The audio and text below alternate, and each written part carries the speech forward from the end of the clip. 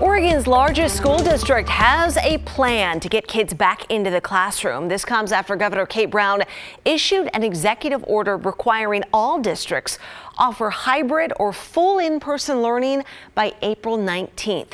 This will affect around 50,000 students. KGW's Bryant Clerkley joining us live this morning with the exact timeline for when Portland public kids will be going back. Good morning, Bryant.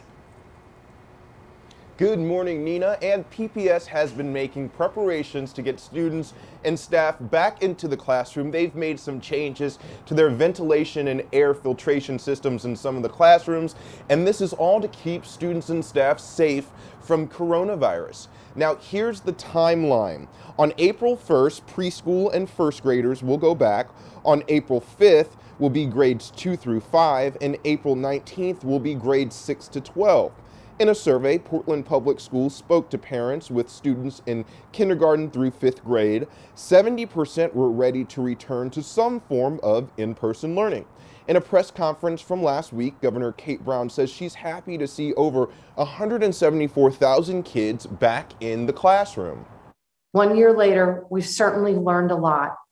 We know how to safely create low-risk environments in schools and the necessary public health measures to reduce transmission.